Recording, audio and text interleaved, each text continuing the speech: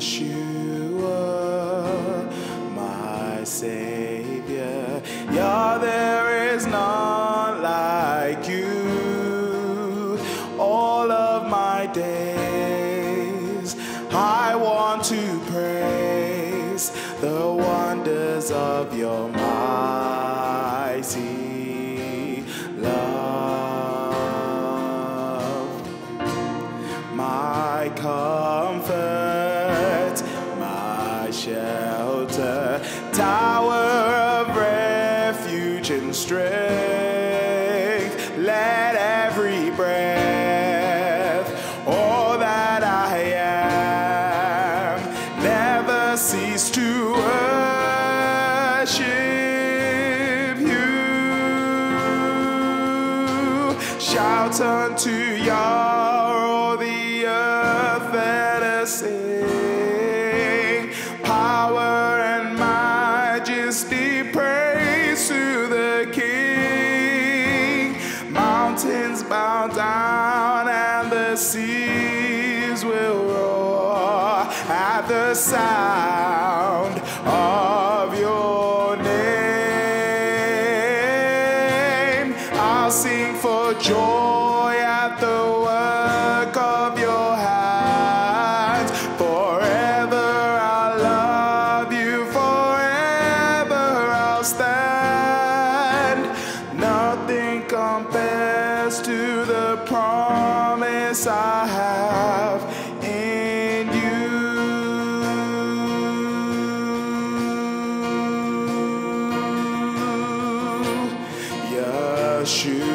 Yeshua, my Savior, yeah, there is none like you.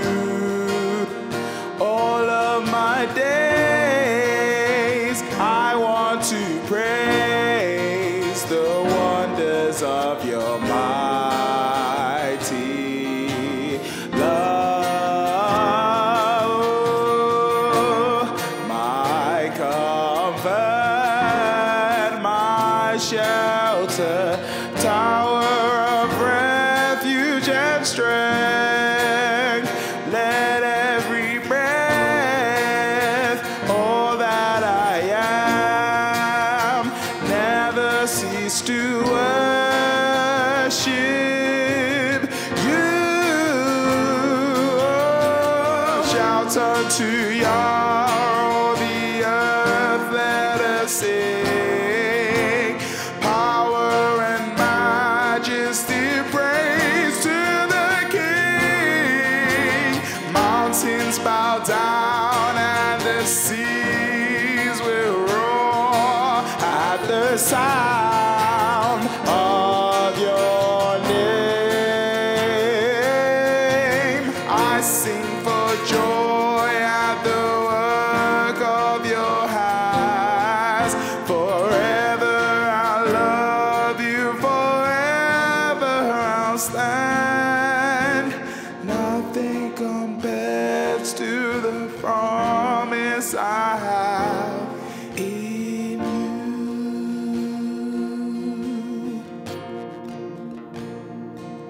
So shout unto Yah, all the earth, let us sing. Power and majesty, praise to the King. Mountains bow down and the seas will roar at the sound of your name. I sing for joy at the work of your hands. Forever I'll love you, forever I'll stand. Nothing compares to the promise I have. Oh, nothing compares to the promise I have. Oh, nothing compares to the promise I have in you.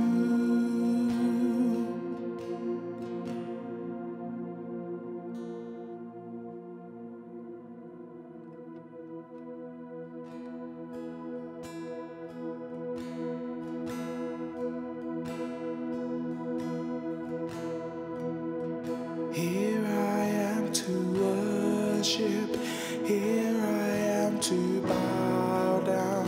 Here I am to say that you're my God. You're altogether lovely, altogether worthy, altogether wonderful to me. Here I am to worship. Here I am to bow down. Here I am to say that you're my God. You're altogether lovely, altogether worthy, altogether wonderful to me. Light of the world, you step down into darkness. Open my eyes, let me see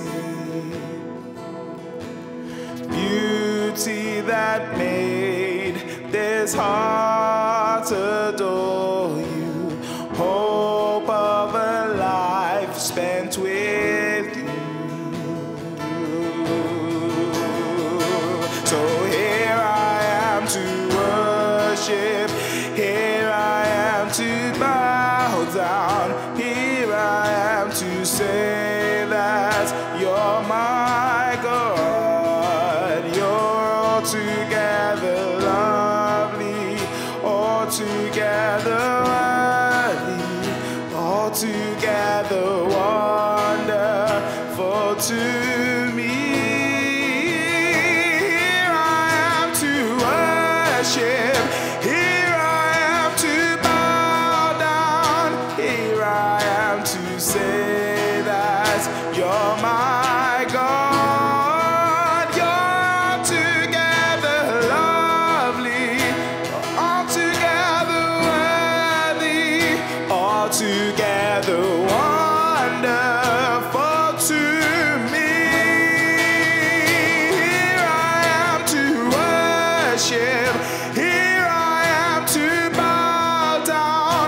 Here I am to say that you're my God. You're altogether lovely, altogether worthy, altogether wonderful to me. And I'll never know how much it cost to see my sin upon that cross. I'll never know how much it cost to see my sin upon that cross. So here I am to worship. Here I am to bow down. Here I am to say that you're my God. You're altogether lovely, altogether worthy, altogether wonderful to me.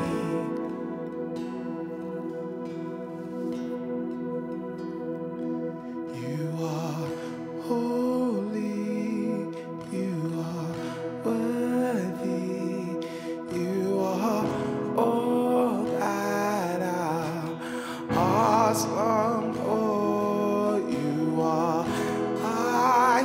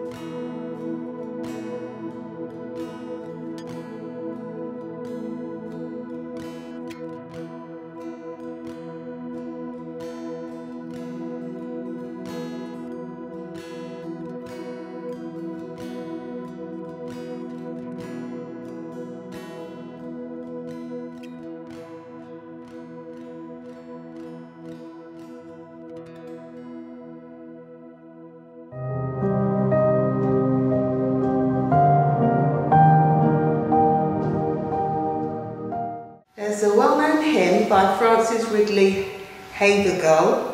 She wrote in 1874 when she was about 38 years old, and it's "Take my life and let it be consecrated, Yah, to thee." In this hymn, Frances is surrendering her whole self to Yahweh. She's saying, "Take my life and let it be consecrated to you, Yahweh. I dedicate my life to you. Take my feet, my voice, my lips, my money, my time, my intellect, my will, and make it yours, Yahweh. Take my heart, take my love, take myself, and I will be ever only be you." That's quite an amazing hymn. And it depicts the strength and heart and attitude and beauty of a life that is willingly surrendered to Yahweh. And my title today is "The Journey of Surrender." And you know, surrender, you can have two types of surrender. One is where you have to give something up, you're forced. You don't want to, but you've got to. For example, during war, you know, the enemy has to give up their land when we won. But that's not the kind of surrender I'm talking about today. The kind of surrender I'm talking about is when a believer completely gives up his or her own will, their own life to Yahweh, and submits to his thoughts, ideas, ways, word, teachings. That's the kind of surrender that I'm talking about today. So I'd like you to come on an adventure with me, yeah? Come on an adventure. Come on a journey and explore the journey of surrender through Naomi and Ruth. I'll set the scene. Ruth chapter 1, verse 1 and 2, it says, "Now it came to pass in the days when the judges ruled that there was a famine in the land. And a certain man of Bethlehem, Judah, went to dwell in the country of Moab, he and his wife and his sons, 2 sons. The name of the man was Elimelech, the name of his wife was Naomi, and the name of his sons were Mahlon and Chilion, Ephraimites of Bethlehem, Judah. And they went to the country of Moab and remained there." And this is where we join. You've got to use your imagination here. I want you to really come on this journey with me. This is where we join Naomi.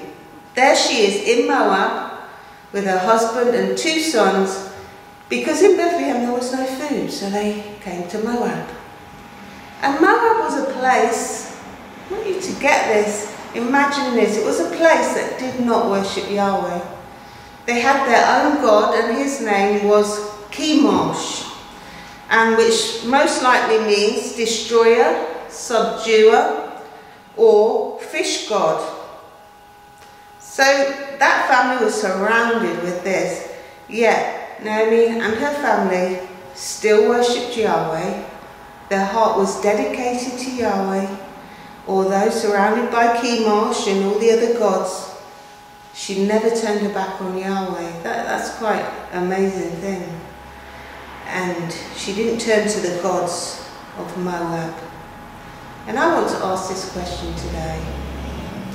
Do we remain faithful when we're surrounded by sin, by other gods, by distraction, by maybe the influences of people who want us to turn away from Yahweh?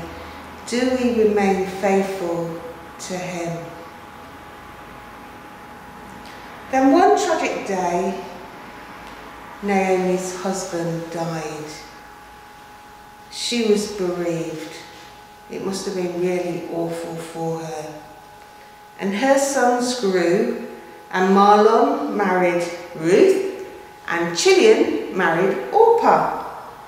And they were married for about 10 years, and then something absolutely dreadful happened. Mahlon and Chilion, they both died. Now I can't imagine how absolutely devastating that must have been for Naomi. She lost her husband, her 2 sons, and also for Ruth and Orpah, who had lost their husbands.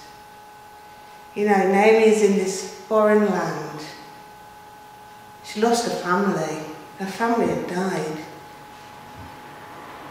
But like I said before, throughout this, she served Yahweh, and she must have taught Ruth and Orpah about Yahweh, because they knew about the God of Israel, Naomi's God. They knew about him. So she must have taught them about Yahweh. So here we have 3 ladies, widows in Moab. And Ruth chapter 1 verse 6 and 7 says, "Then she arose with her daughters-in-law, that she might return from the country of Moab, for she had heard in the country of Moab that Yahweh had visited his people by giving them bread. Therefore she went out from the place where she was, and her 2 daughters-in-law with her, and they went on the way to return to the land of Judah." So Naomi heard, there's food in Judah. Yahweh has visited Judah. I'm going to go back. So she gets up with Ruth and Orpah, and they gather up a few things. This was a major thing. There was leaving one country to go to another. And I would imagine it was just a few things, because I would think they had to walk there. It's likely that they had to walk. And if we look at Ruth and Orpah at this time, they looked exactly the same. They both got up, they both left Moab, and they were on their way to Bethlehem with Naomi. And I want to say to you today that that road wasn't an easy road. It wasn't a smooth, nice country stroll. It was mountainous. If you've ever been to Israel, you'll see that parts of it is mountainous and it's steep terrain. So they got up. And then on this journey, Naomi suddenly stopped. They were walking along this rugged environment. And Naomi turns to Ruth and Orpah and says, "Return home to your mother's house, your father's house. Go back to your family." Naomi gave her blessing for them to return. But how did they react? They both cried out and wept and says, "No, we are coming with you, Naomi. We're coming with you." And again from the outside, Ruth and Orpah still looked the same, didn't they? They looked the same. But then came the crunch. Naomi was persistent. And she said, "Look, my daughters, I'm old. And if I was to get married today and have children, would you wait for them to grow up so that you could marry them? Come on, I'm old. I'm too old. And it grieves me very much for your sakes that the hand of Yahweh has gone out against me." Because that's what Naomi thought. She's like, go back, go back. So there came the point when both of them had to make a decision individually. It wasn't the collective decision that they'd made previously, but now they had to make an individual decision, and that choice would determine the direction of their lives. And in that moment, it came to light that these 2 young widows were not the same. They looked the same on the outside, you know, previously, their behaviour, but now they weren't the same. Orpah turned back to her gods and her family and her country. She loved Naomi, yet she didn't love her enough to go with her. She turned back and went to her gods and her country. She started out, but when she was pressed, she turned back to her old way of life. She surrendered to her own desire To give up her way of life was too much for her. It was too much to ask. There was movement for Orpah, but she wasn't going forward. She was going backward. She went backwards. And you know, this reminds me of the rich young ruler in Matthew chapter 19. The rich young ruler came to Yeshua. He says, what must I do to have eternal life? And Yeshua says, well, if you want to enter into life, keep the commandments. And the young man says, well, which ones? And Yeshua told him. And he says, well, I've kept them since I was young. What do I lack? And Yeshua said to him, if you want to be perfect, go sell what you have and give to the poor, and you will have treasure in heaven, and come, follow me. In verse 22, but when the young man heard that saying, he went away sorrowful, for he had great possessions. It was too much for him. He struggled to give up his wealth and lay it down at Yeshua's feet, give it to the poor. Both Orpah and the rich young ruler turned away.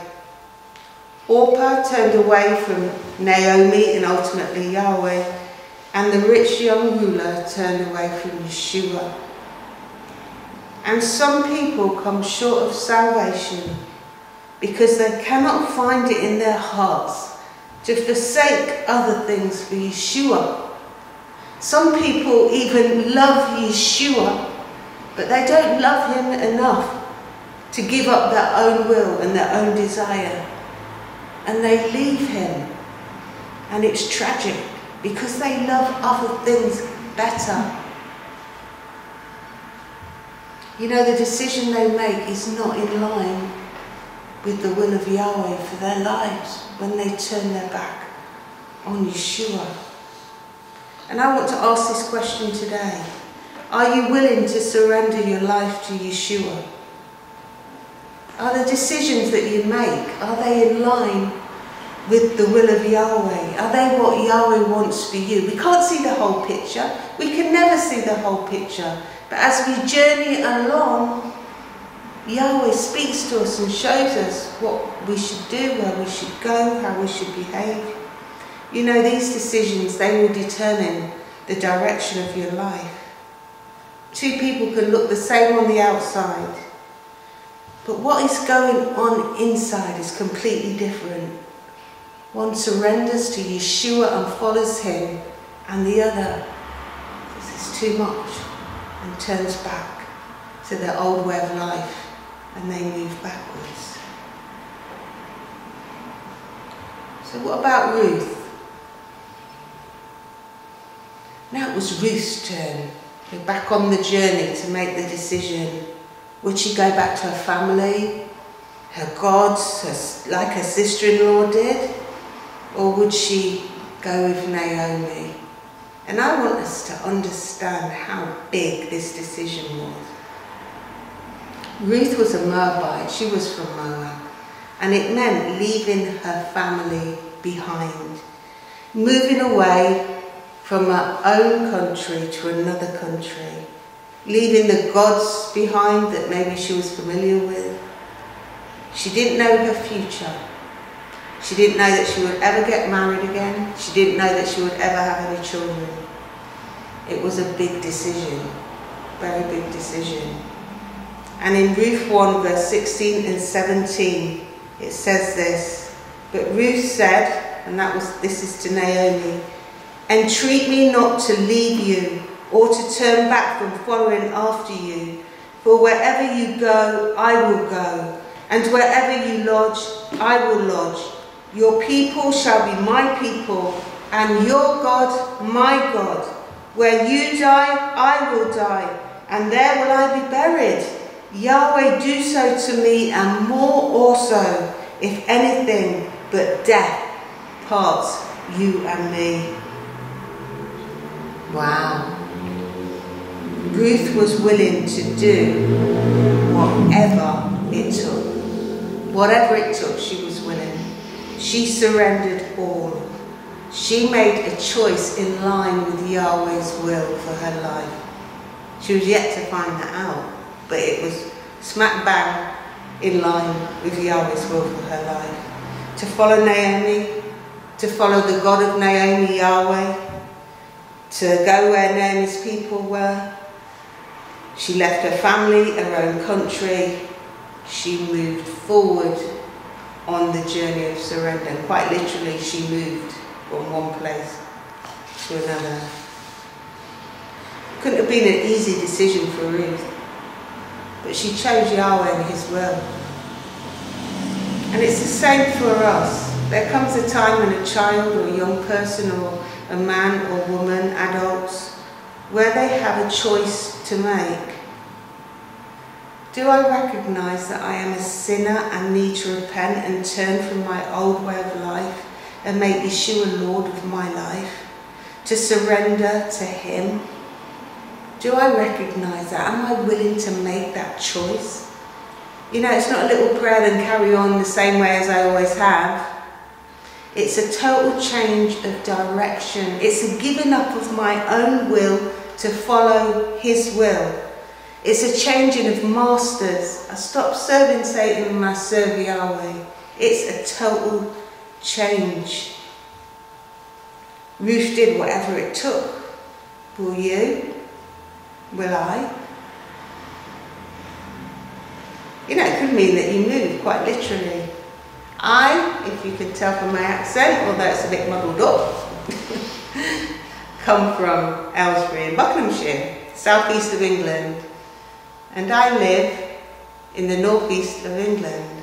That's a long, long way from Aylesbury. And why do I live here?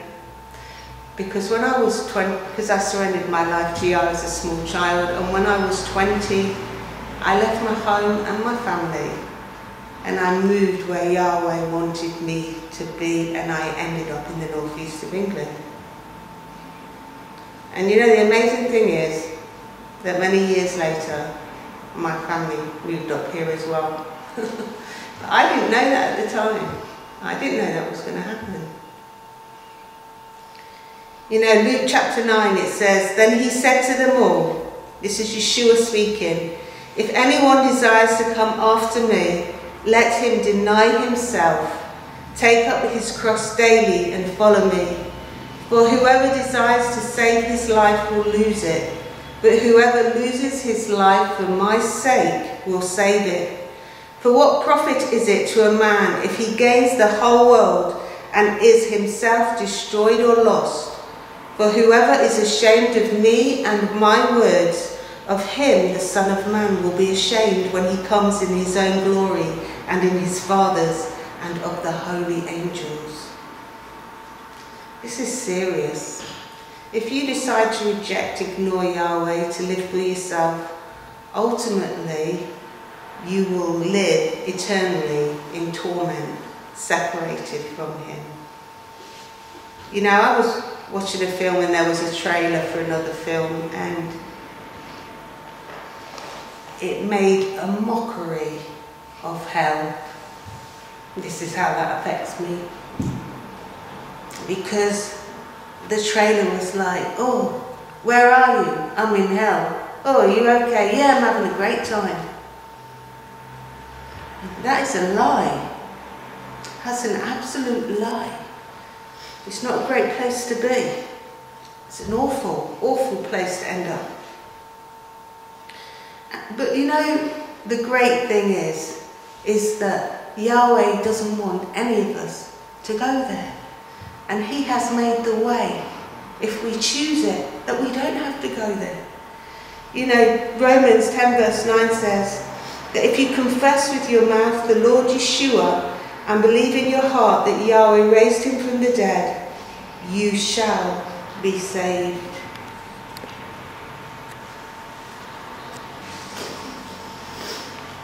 It's made the way, hallelujah. But you need to take up your cross. Follow Yeshua. That means dying to my own desires, my own attitudes, my own actions, and choose Yahweh's way, not my way. following his ways, following his word. Making up your mind. Getting off the fence. You know, if you're on the fence, some people are on the fence. They love Yeshua, they want to serve him, but they haven't quite surrendered. So one foot is on one side, the other foot is the other side, and they're thrown about because if they're influenced by people who want to do things that Yahweh doesn't want us to do, they do them, and then when they're with believers, they do that. You know, it doesn't only cause uncertainty for yourself, but it causes uncertainty for everybody else. They don't know if you can be reliable. They don't know if you can be depended on. If you haven't truly surrendered, you're fighting fires. You're fighting fires because you will fall into temptation. It's sinking sand. You know, Yahweh needs men and women that he can count upon. You know, we say all or nothing. I don't want the nothing. Let's give out all, 100%. Let's continue on our journey with Naomi and Ruth. So it was just the two of them. They were moving forward. Their journey was full of loads of decisions and choices. And you know, once a person has made the initial decision to surrender to Yahweh and Yeshua, there will be choices and decisions to be made along the way. But remember, we have the Holy Spirit. We're not doing this in our own strength. We have the Holy Spirit to lead us, empower us, direct us. And that's why I call the title of this message, The Journey of Surrender. Because surrender, I believe, is an ongoing process. It's an ongoing journey. And at certain points in your journey with Yahweh, that initial decision to surrender will be tested.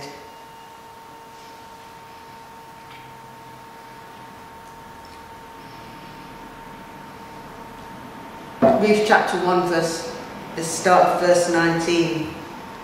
It says, "Now the two of them went until they came to Bethlehem."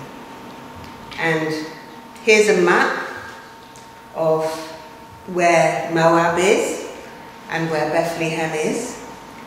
And here's maybe the way that they went. And like I said before, it was probably by foot, walking through a mountainous strip of the land of Jordan. And you can imagine Ruth and Naomi with a few bags on their back and walking, rugged, steep, hard, 50 miles of steep terrain. And although today it's a short journey, back there it probably would have taken them 7 to 10 days. And I was thinking about Naomi. How was Naomi feeling on this journey? She'd been faithfully worshipping Yahweh. She must have told her daughters-in-law about him. She was sad. She was sad. And how do I know that? Because life for her at that time was very difficult. And we know this because when she reached Bethlehem, people were saying, "Hello, hello Naomi, it's so lovely to see you." She says, "Don't call me Naomi, call me Mara. For the Almighty has dealt very bitterly with me. I went out full and Yahweh has brought me home again empty. The Almighty has afflicted me." And I can imagine Naomi as she was walking back to Bethlehem. You know, when you go back home, you don't like to go back empty, do you? You like to show how successful you are. You don't want to go back empty. But she was going back, no, her husband had died, her sons had died. Ruth was with her, but she was going back empty. And she felt like Yahweh was against her, but Yahweh was not against her. He was with her, even at the very, very difficult time. But she never, and I keep saying this, she never turned her back on Yahweh. And although she didn't understand, she still must have trusted Yahweh. And here was a woman who was broken. She was broken. And she was returning from a foreign land. And she seemed like an unlikely prospect for any role in Yahweh's covenant of redemption. Yet Naomi was right at the centre of Yahweh's will for her life, and so was Ruth. And at points on the journey of surrender for us, it can be difficult, and maybe we don't understand.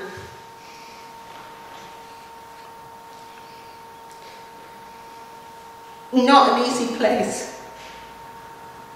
The road can be steep and dry and painful and lonely. And we could lose our footing a bit and maybe make mistakes. Get out of breath, get dusty, get sweaty. It's not plain sailing. And you might think, am I really in the will of Yahweh right now?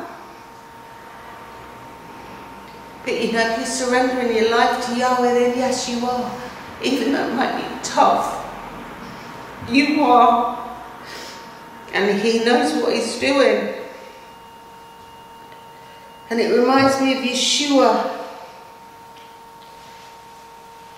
He came to the point, well, He was surrendered, wasn't He? Yeshua was surrendered. But He came to the point in the Garden of Gethsemane where He came to the foot of the mountain of Calvary. And in Luke 22, 41 to 44, it says, and He was withdrawn from them, that's Yeshua, about a stone's throw. And He knelt down and prayed, saying, Father, if it is your will, take this cup from me. Nevertheless, not my will, but yours be done. Then an angel appeared to him from heaven, strengthening him. And being in agony, he prayed more earnestly. Then his sweat became like great drops of blood falling down to the ground. Yahweh's will. He was at the foot of the mountain of Calvary, of crucifixion. He knew that he was going to endure such pain, whipping, nails were going to be put in his hands and his feet, a crown of thorns was going to be pushed into his head. He was going to be mocked, tormented, in anguish, forsaken, dying the most cruel death, yet he chose Yahweh's will. You know, Yeshua died to self, and then He died for others. And hallelujah, He rose again victorious 3 days later. Hallelujah, He rose again. So that you and I can come and know Him and have eternity with Him and surrender ourselves to Him and do the will of Yahweh, but to have eternal life. Some things in our lives may be harder to surrender than others. In my experience, there's always that one thing that seems bigger than everything else. You know, Yahweh, yeah, I'll give you this, I'll give you this, I'll give you this, and I'll give you this, but not that, no please, not that. That's too big. Maybe it's too precious to surrender that part of your life to Yahweh, and it can seem really steep and difficult. And although it won't be easy, you know it's possible. It is possible to surrender it to Yahweh. And I concluded that fighting Yahweh and trying to keep things back from Him just takes up a lot of energy. And if you're fighting, you're not moving forward. Because you're fighting, you're not moving forward. You know, and I want to say today, and this is from my own personal experience, that we have a Heavenly Father who wants the best for us. He knows us, and He knows you better than you know you. He knows what his perfect plan for your life is, whatever stage you're at in life. You're in the palm of his hand. He can be trusted. He can be trusted. So let go. Let go and give it to him. In my experience, although not easy, a surrender brings a settledness and a peace and a confidence and a protection that you're in the hands of someone, Yahweh, who is much bigger and greater and more powerful and more resourceful than yourself. He knows what's best, and he may give it back to you. He may not, but he can be trusted. And I want to bring balance today to show that although the act of surrender can be very difficult, it will produce good fruit in your life and Yahweh's blessing. So there is a balance. There is a balance here. And let's pick up on Naomi and Ruth's journey again. After that mountainous journey, Naomi and Ruth reached Bethlehem, where they received a warm welcome. People were so excited to see Naomi again. It was the beginning of the harvest, barley harvest, and I can imagine Naomi and Ruth having somewhere to live. Maybe it was the home that was Naomi's when she was there before, I don't know. But they would have settled down a bit. But they had no husbands to provide for them. And Ruth set her mind that she was going to go gleaning, and she was going to provide for Naomi and herself. So in Ruth chapter 2, verse 1 and 2, it says, "There was a relative in Naomi's husband, a man of great wealth of the family of Elimelech. His name was Boaz. So Ruth the Moabitess said to Naomi, 'Please let me go to the field and glean heads of grain after him, in whose sight I may find favour.' And she said to her, 'Go, my daughter.'"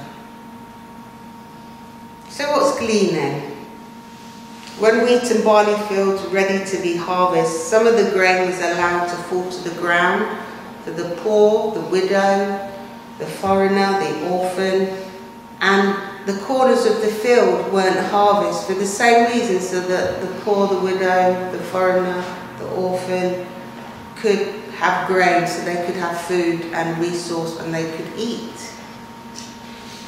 So this is what Ruth was going to do, going to go and glean, follow the harvesters and glean. And from my research, brief research, I believe the barley harvest is around Passover time-ish. I'm saying ish, don't come back to me please, ish, April-ish. And the temperatures were probably 15 to 20 degrees, which is warm-ish. You can imagine, it was warmish, and Ruth was gleaning in, just happened to be Boaz's field. No, it didn't so happen. Yahweh, there's no coincidences with Yahweh. It was Yahweh's perfect plan. She was a devoted woman, and each decision she made, she was going in the way that Yahweh had ordained for her to go in. And there she was, picking up the grain for her and Naomi, and Boaz spoke to her. And Boaz, he was a really wealthy man. He had lots of people working for him, and Ruth caught his attention.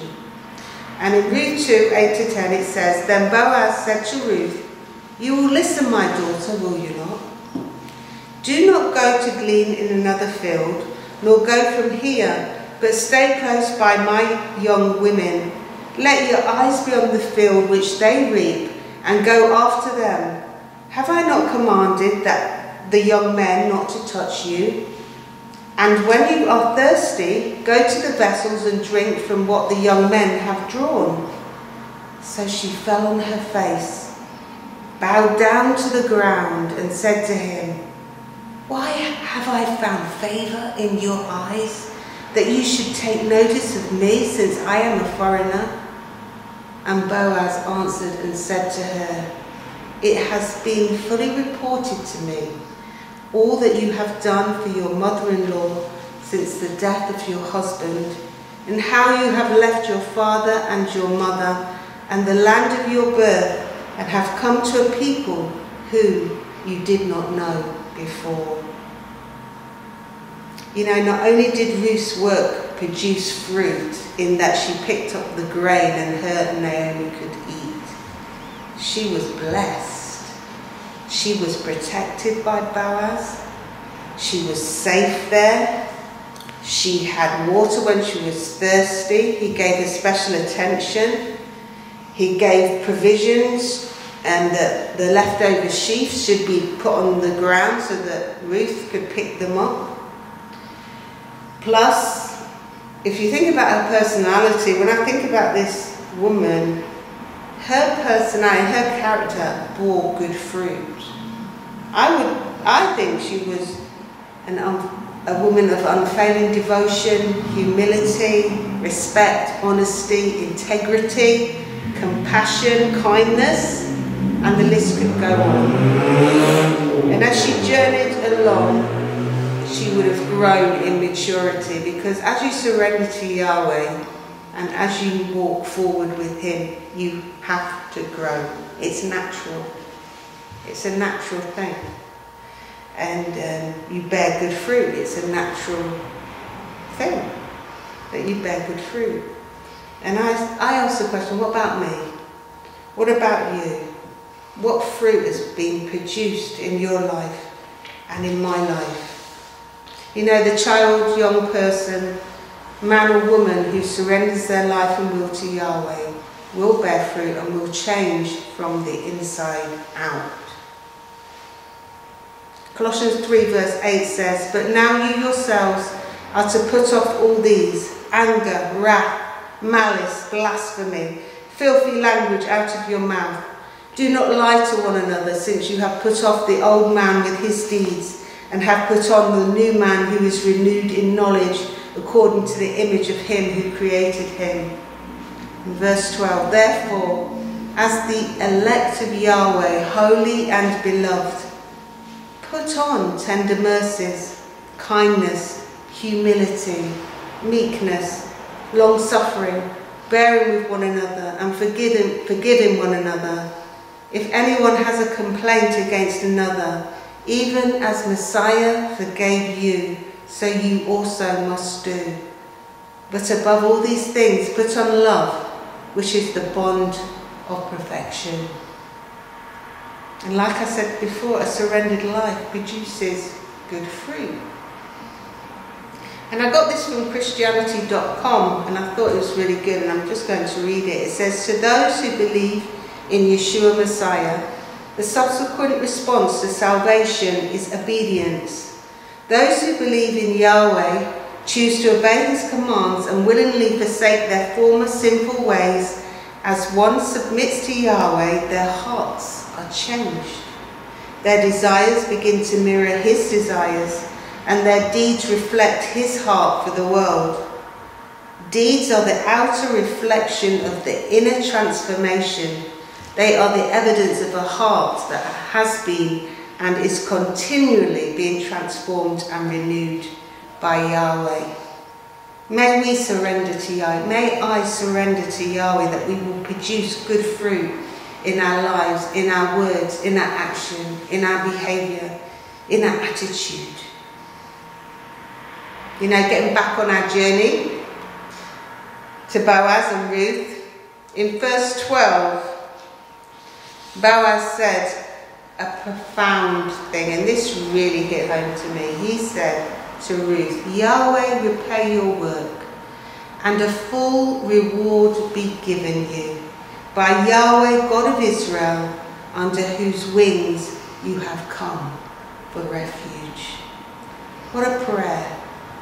May Yahweh repay your work and a full reward. That means a perfect, a whole, a peaceable reward, wages, be given you by Yahweh, God of Israel, under whose wings Yahweh spread His wings over Ruth. You have come for refuge. She came, she trusted in Him, she hoped in Yahweh. How awesome is that? And you know, the thing that makes me smile is at that time, I don't think Boaz realised that he was going to be the instrument that Yahweh was going to use to fulfill that prayer. But he did, didn't he? And I want to say today to those of you who have surrendered your life to Yahweh for many, many years, who have been on this journey of surrender, who have given up yourself, your time, your energy, your money, everything, following Yahweh, and you're still faithfully surrendering and following him. I want to say to you today, may Yahweh repay your work and a full reward be given you by Yahweh God of Israel, under whose wings you have come for refuge. Hallelujah. May Yahweh do that for you. How blessed was Ruth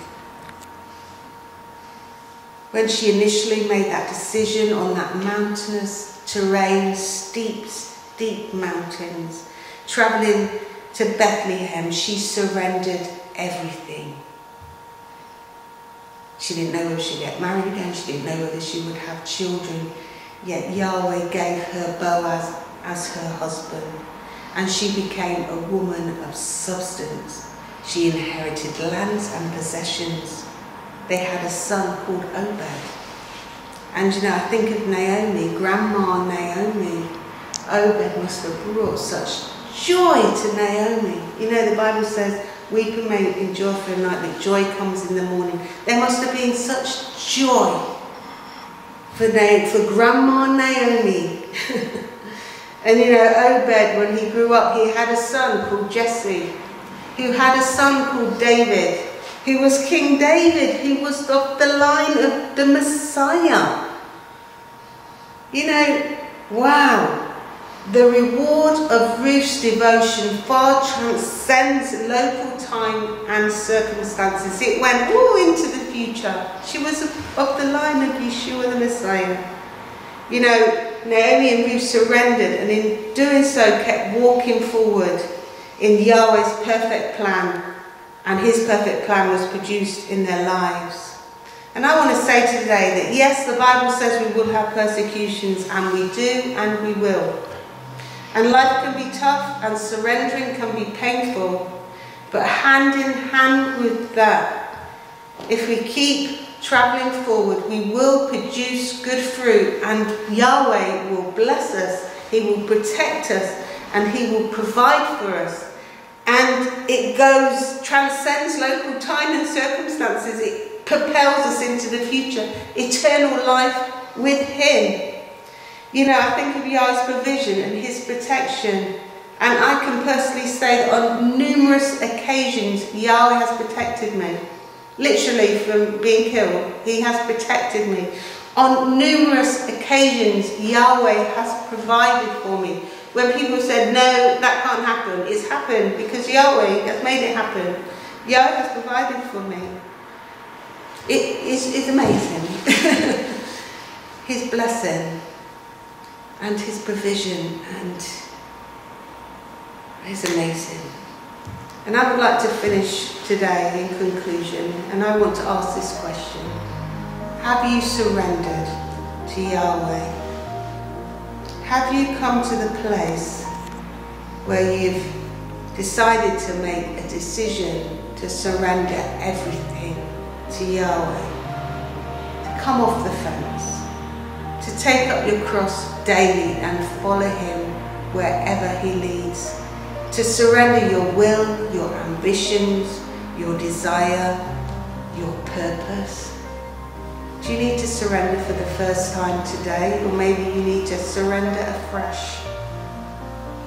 You know, now is not the time to say, I've done my time, I've served Yahweh for years, I'm getting older now, it's my time, it's for me, I'm going to do what I want to do now, it's for me. No, it's not the time to do that. It's certainly not the time to do that in the day and age that we live. Neither is it the time if you're young to think, well, I'll surrender when I'm in my 40s, 50s. Because to young people that seems a long way away when it's not really. But No, it's not the time to put off giving your life to Yahweh. You know, it's time to live. It's time to move forward. It's time to give all. It's time to come off the fence. It's time to count the cost. It's time to take up your cross and follow your commander and chief and move forward individually and move forward as a company of people united in purpose. It's time. Which brings me forward to the hymn that I began with today. Can you say with me, take my life and let it be consecrated, Yah to thee. Yah bless you.